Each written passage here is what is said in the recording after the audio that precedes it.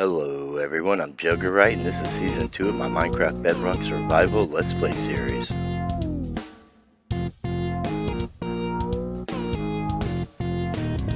Hello everyone, I hope you're having a great day. Welcome to episode 45 of the Minecraft Bedrock Survival Let's Play series. If you're new, this is our world and you can be a part of it. We are here back at the starter base again at the beginning of this episode to go over a few things that's going on here.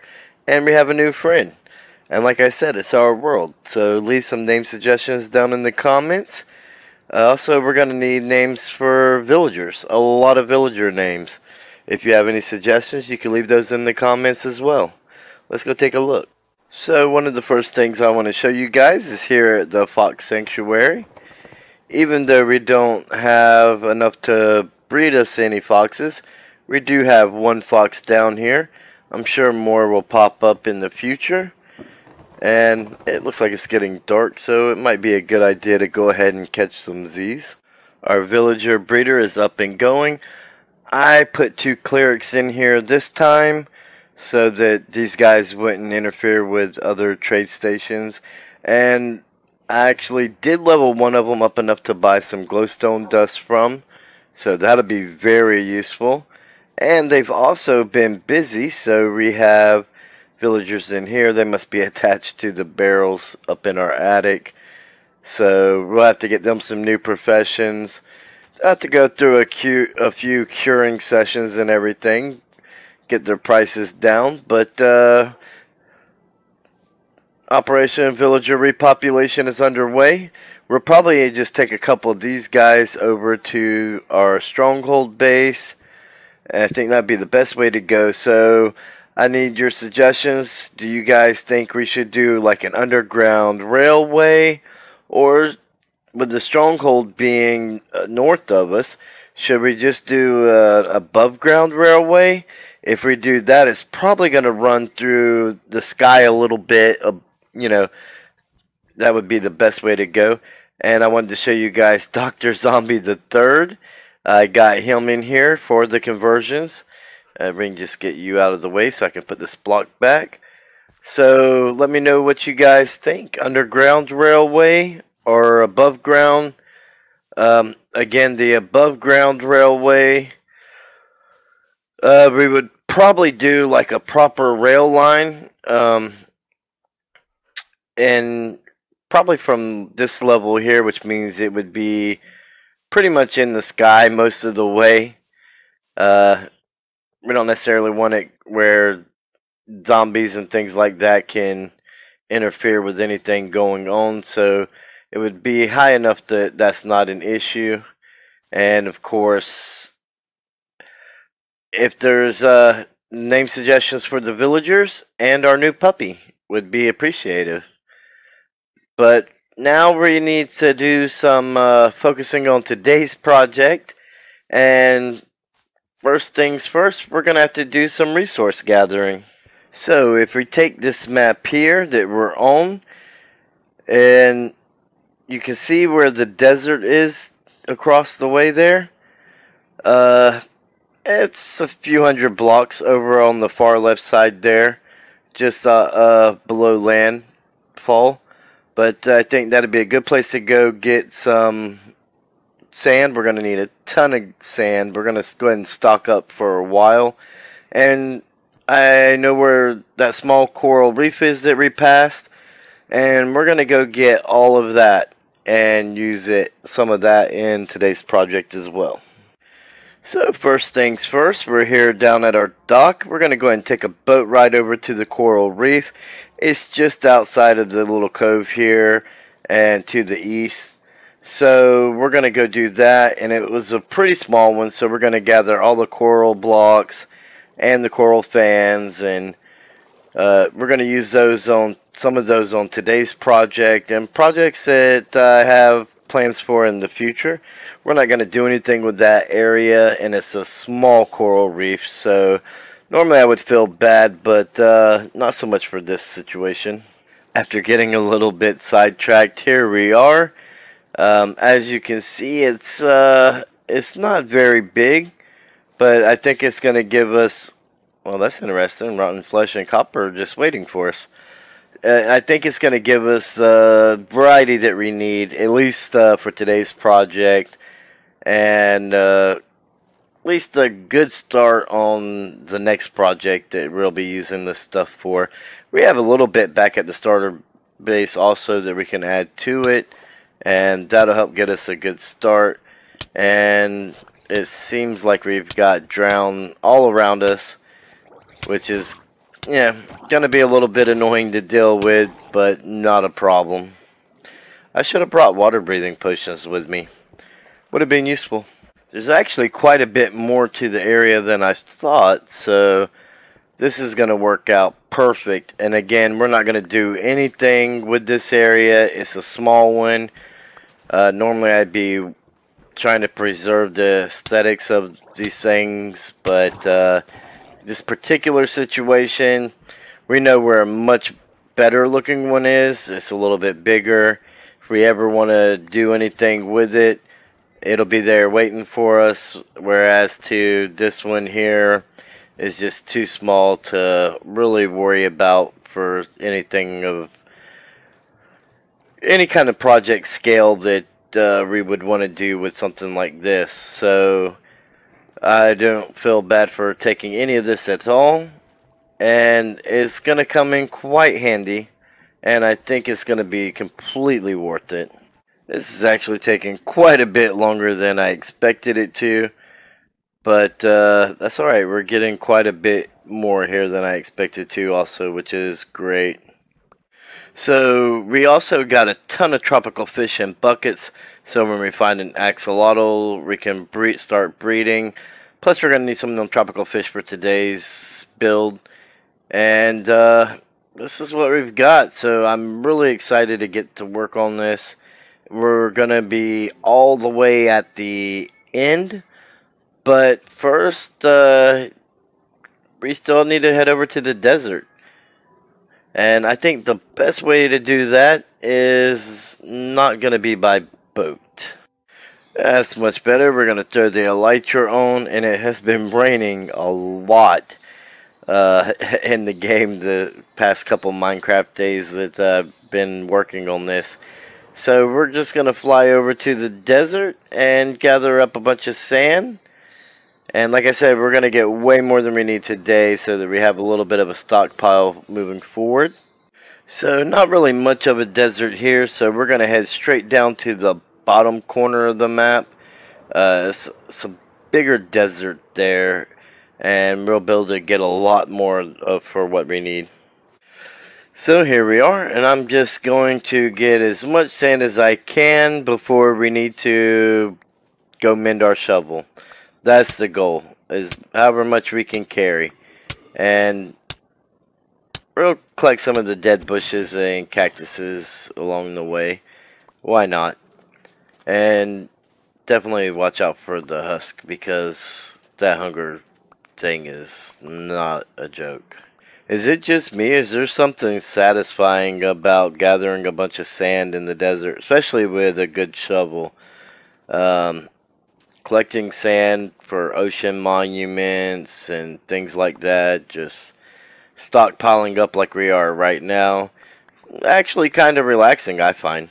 One of our future projects will definitely be a nether tunnel so that we can get a portal up out here, and we can design a nice little tunnel from our hub, and it'll make getting here so much easier if we cut through the nether, or we could always fly. I think the nether route would be quicker, especially if we were to like set the tunnel up where we could fly through it. So this is what I managed to gather. I got this much sandstone, and then there's that extra little pile of sand after filling 4 shulker boxes. So that's 2 double chests full of sand and a little bit of sandstone. That should hold us over for a little while. Shovel is just barely holding on. So that means the next stop is going to be the blaze farm. We can get some more blaze rods for fuel, get the XP we need to mend everything up, and little bit of extra experience to maybe do some extra enchanting with. We still need to get some enchantments on our backup armor that we're missing, so it's a win-win. Well, we are on level 41. By the time I get all my tools repaired, my elytra, the shovel's going to take a minute. What level do you think I'll be on? I'm going to go ahead and, I'm going to guess 45, maybe? Our shovel's barely holding on, so it's going to take a few blades to repair it. We really get a lot of blaze rods repairing tools here. I got a couple stacks over in that chest over there that are still just sitting here that's never gone back with me. But there we go, we are so close to level 47 and I got that many blaze rods. 2 stacks and almost a half to go with what's in the chest over here already. I'm just going to take 1 stack with me and we'll save the rest for later. Now to smelt down a bunch of glass, and while it's smelting, we'll go do some of that enchanting we were talking about, and we'll be able to grab a little bit of extra XP from, I brought the dog with us, we'll be able to get a little bit of extra XP from the glass when it gets done. These tools here seem to be, I think this is the stuff that's done and ready to go.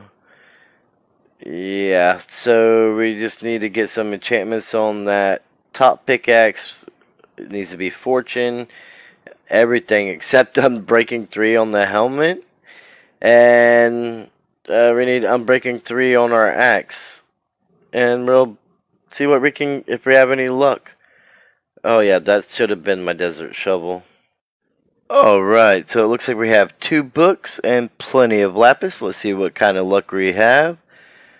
Let's see. Smite 3. Anything else with it? Just Smite 3. And multi-shot 1. Maybe something else. Efficiency 3. No need in keeping that. Yeah, no more books. So, let's see real quick what we got going here. Yeah, we're going to disenchant these and try again. Alright, let's get our books back in. Alright, knockback 2. Don't necessarily care for that. See if we get anything else. Piercing 3, quick charge 1. Nope, we'll disenchant that. Sharpness 3. We may hold on to sharpness 3. Yeah, I think I'm going to get some leather and some paper and make some more books so we can hold on to the...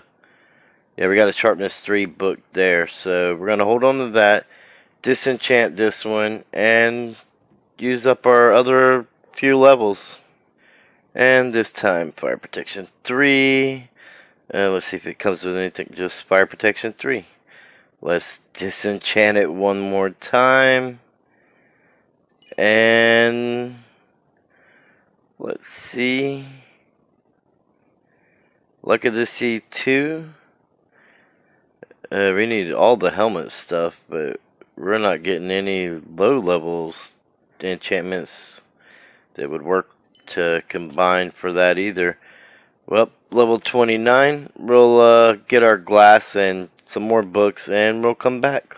Let's see if we can get enough XP to get us over level 30 between these 2 furnaces. Yeah, that got us to level 30. Let's throw this glass in here. And we can do one more enchantment. This is why we haven't made time for a slime farm. Like, we have plenty of slime balls because there are several slime chunks in this stronghold base. And every time I turn around, they're in my face. So we end up with a bunch more. Alright, let's throw these in here, and then we'll grab some leather and some paper. We'll make some books, and we'll go back and get another enchantment.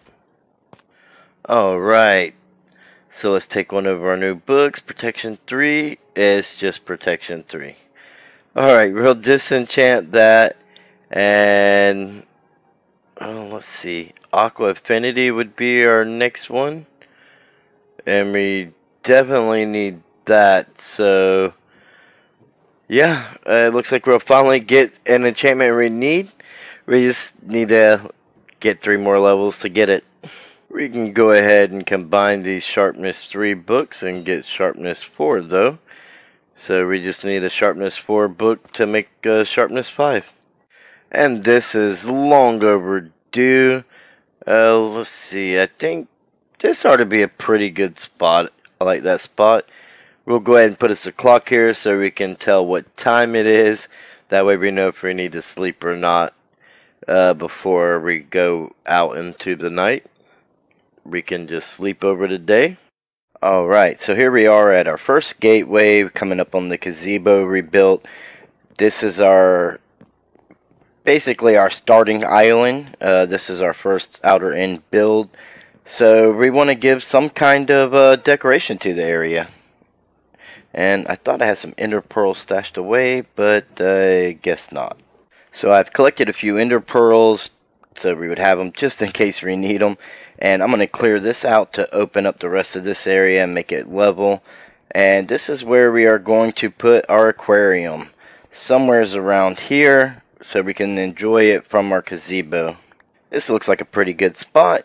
We want a 10 by 10 interior, so we are going to go 12 blocks with the glass. That way the inside is 10 by 10.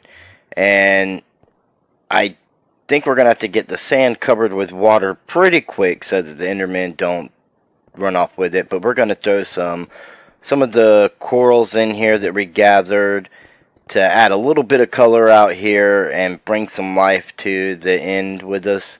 And of course going to have to fill this ground in here so that it looks a little bit more level and fits our needs. And this should do just fine. It's not going to be a huge aquarium. It's not going to be super tall. But we do want to be able to look at it and enjoy the scenery. If you've ever had a fish tank, you know how relaxing it can be to just sit there with your morning coffee or whatever it is you like. Or even in the evening and just watch your fish swim around and just kind of relax. It helps create a relaxing environment, and I'm thinking this is what this is going to do for us. It's going to help create a more relaxing environment instead of the intensity that you normally get when you're out here in the end because of the void. So we're going to make everything water source blocks and fill this tank up. Hopefully that fish doesn't swim out. I didn't even consider that. I might should have went up one more level, but I wanted to be able to get back out of here. And we're pretty much going to have to do this layer by layer. That way we can get in and out, because at least in Bedrock Edition you cannot put ladders on glass. So that's also why we have the ender pearls. Just in case we get stuck in here, we can ender pearl out. Hopefully avoiding the void. And where did our fish go? Oh, he did jump out. That's so sad. The most challenging part of this is trying not to look at the Endermen while building and having accidents. So I'm just going layer by layer. Once we get it up a decent amount, we will, I don't know, we may go 6 layers high, something like that. Like I said, it's not going to be a huge tank. And it appears that the Endermen can still our sand through the glass. So that may be a problem. But we basically want to build this thing up, get it full of water, and then we'll come back in and add our corals and the rest of our fish and all that kind of stuff. So I brought a little bit of bone meal just to help give us a little bit of life down here on the grass. And I don't have any sand on me to fill that spot back in. And the water does not go to the top. It's got to be down one to keep the fish in. And as you can see, the Endermen are taking a lot of the grass right through the glass. So I didn't really think that was going to be an issue. We may have to figure something out with that, but I wanted to bone mill the sand and get some life in here. So let's work on that. Let's get some bone meal going, and maybe get rid of some of the taller grass, but just spread some life around in here. Add a little bit of color, and see what we get, and we'll just work off of that with our coral reefs.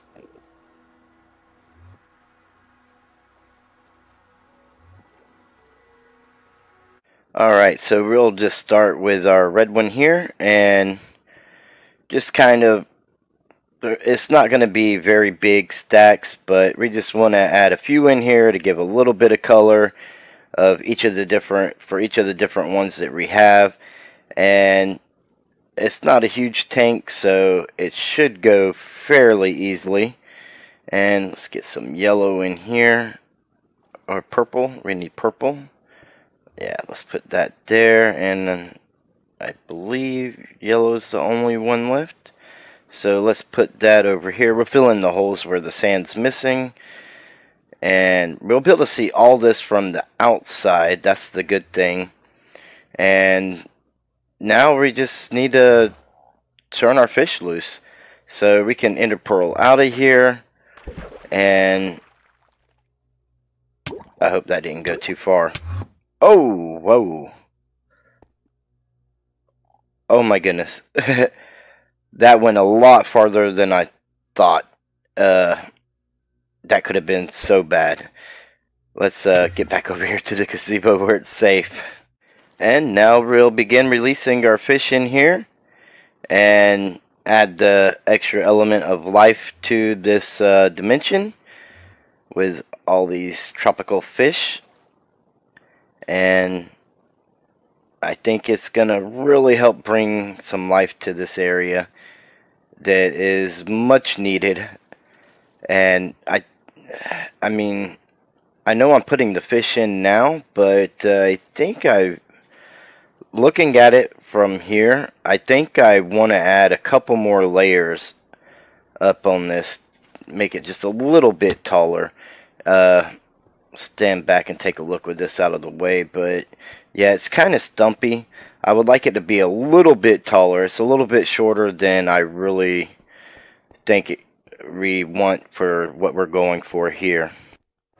Alright, so I've added 2 more layers to our tank, and I'm gonna hunt some endermen here and gather up a couple stacks of ender pearls.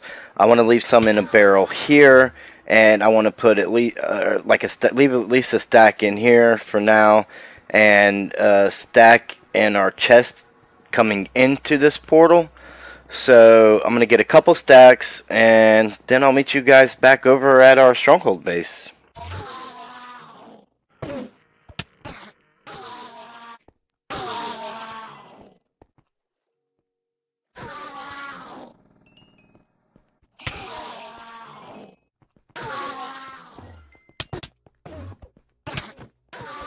Alright, before we end the video, this is currently where the path to the gold farm stops, in case you don't remember or you missed the episode where we were working on this.